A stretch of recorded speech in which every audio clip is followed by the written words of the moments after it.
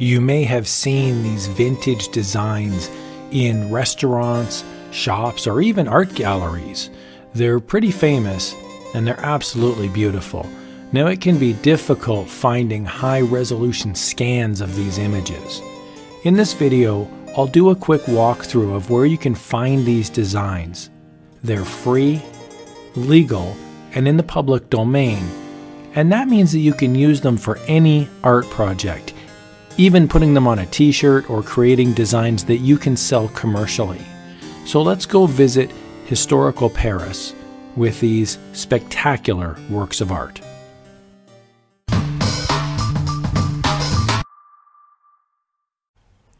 Hey there, I hope you're having a great day. It can be tough to find these images, so when you're on Google, what you want to do is search for the Van Gogh Museum French Print Collection. And when you do that, you're going to get a couple different results here that come back. And so what you want to do is look for this Van Gogh Museum NL, that's the Netherlands Van Gogh Museum. And I'm just going to click on this first one here. And you're going to get to the French print collection. Now this is the part that just drives me absolutely bonkers about these museum websites. And I hate to complain because they're free public domain images and obviously the museum's trying their best. But I just want to see the collection. And so I'm looking through this and it's like, here's how the French print collection works and we got this thing and here's the background and blah, blah, blah. But there's no actual link to the actual collection. And so what you'd want to do, the easiest way to find it, in my mind, is just to click on any one of these pictures. So I'm going to click on the cat. This is the famous picture of the cat. We've all seen this in like restaurants and stuff, right? So here's the actual image. And by the way, it's really high resolution. If I click on the little plus button down on the bottom right, I can scroll in. I can scroll even more. I mean, that's a really nice high res picture. It just keeps going, right? It's like, oh my goodness. Hello, Mr. Kitty. All right, so here is the actual design. Okay, I'll just zoom back out. And what you want to do is on this page, this little link up here at the top, search the French print collection. That's what I want. I'm going to click on that and that's going to get me to this page. Now I'm going to put the link to this in the video description. So if you can see the link, just click on the link. But if you need to search for it in Google, that's how you do it. It's called the French Print Collection, and there's 1,994 results in this collection, and they're just absolutely drop-dead gorgeous pictures. So I've got a few examples here that I'm just going to run through. I have searched for cat. I typed into the window here where it says search the French print collection. I typed in cat and there's 31 results that come back. And so I'm just going to run through a couple cat pictures just to start. Here's just one. Again, you could use this as just art as is. You can zoom out, you can zoom in. If I zoom in, it actually, like, you're really zooming in. I mean, you can see the individual details here. It just takes a second for the website to kind of recalibrate, but you can see the individual ink splashes on these artworks. It's absolutely glorious. And then it's got the name over on the right hand side. You can scroll back out. Now to download this is very easy. Over on the right hand side there's a little download button. You just click the little download button and it says terms and conditions. Please request separately to use the image for commercial purposes. Now this is where people kind of freak out because they go, hold on, it's telling me I can't use this for commercial purposes. If the artwork is old, i.e. more than 70 years past the artist's death in the United States or 50 years in Canada, every country's got its own little rules. Generally speaking, these works are in the public domain. So and I just want to show you how this works because I know people, I've said this before in the videos where this is public domain and people either they don't believe me or they want proof, and so I totally get that, okay? So I'm going to try to explain now how we can find out that this is public domain. This piece of art is public domain. And here we can see this is from the Van Gogh Museum. It says images of the Van Gogh Museum up to and including certain pixels may be downloaded and distributed for non-commercial use. To use the images that are still subject to copyright, please contact these guys. And if you'd like to use these images for commercial purposes, please contact. And most people stop at that point and they go, it's all right. So what's going to happen is you're going to have to use your best judgment about whether or not the underlying work is in the public domain, and then use your judgment call on whether or not you feel that gives you the right to take that photo and use it. I want to show you an example of where this would happen.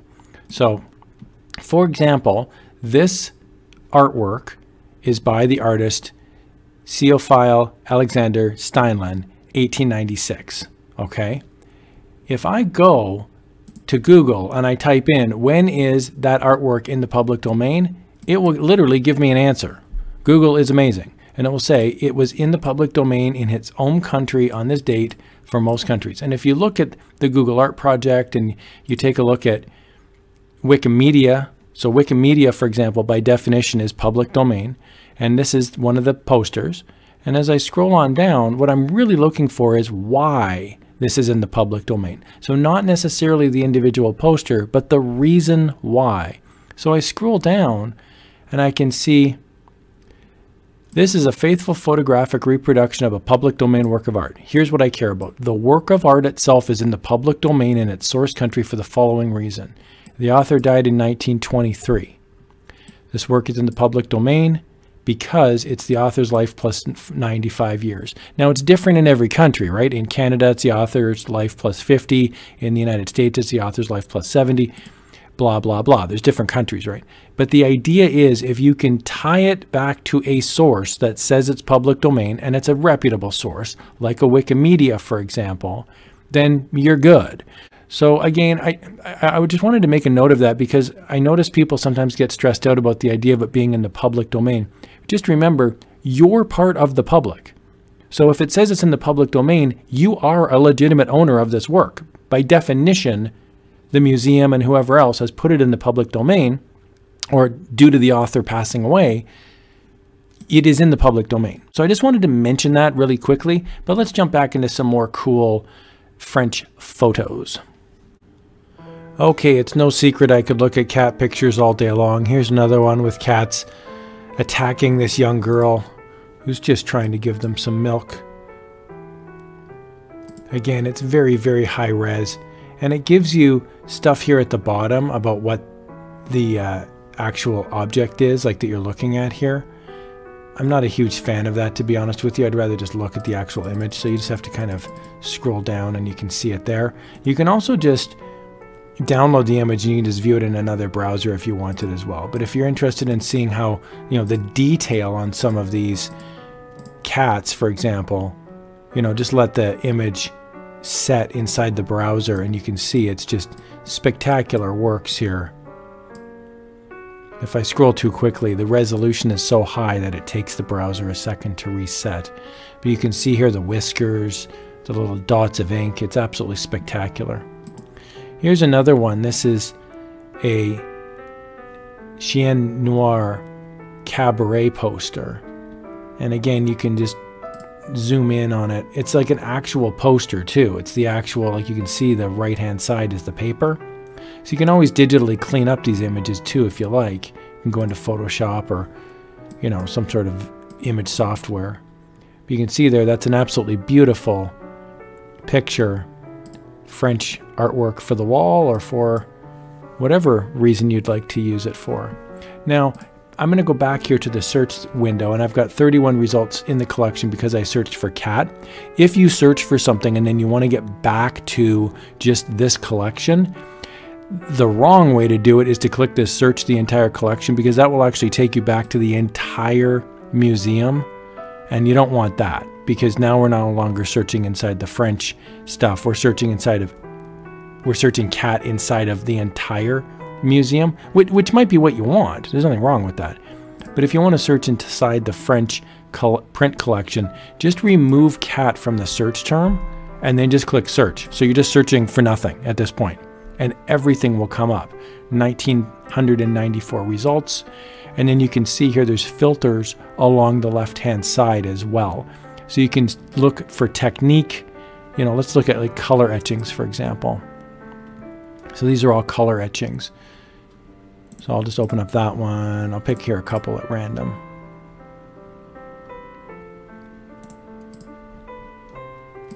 So here's one, for example. This is an etching, Victorian etching. And again, you can zoom in and it's quite detailed. So if you're an art student, if you're looking for a high quality reproduction of some sort of French artwork, this is certainly a viable alternative here. Again, this was made in 1893, and you can do a similar search about the public domain, you know, whether the status of it is in the public domain or not. Chances are it will be. If it's sitting in a museum and it's from like 150 years ago, chances are very good that these are in the public domain. Here's another one. Again, if you're an art student and you're interested in having this for your wall, or if you're just interested in just looking at it, again, absolutely spectacular. I'll just zoom in. You can see the level of detail. You can also see the underlying paper as well. I really like this one. This one's like a etching in two different colors, fisherman and the lady looking at him. And again, I'll just scroll in so you can see the detail of the etching itself. As a person who draws once in a while, I'm just blown away by these etchings. I just think they've captured the soul and the spirit of, you know, the romanticism of France. I just think it's absolutely fantastic. So there's a number of different areas you can look in on the left-hand side. You can also just remove the filter as well, and that will take you right back to the collection. There's a lot here that you can search through, and there's just a ton of beautiful, beautiful artworks that are French in nature. Some are photographs, some are etchings, some are illustrations. This is an etching that actually looks like a photograph. It's so detailed, my goodness. This one's called Duet Chamber Music. And again, using software like Photoshop or Affinity, you could remove this vintage color out of the background if you wanted, and you could use this on any sort of background if that's what you chose to do. So I hope you found that helpful. A lot of tips and tricks here on this absolutely beautiful collection of artwork, the French Print Collection, as part of the Van Gogh Museum. Take care, everyone.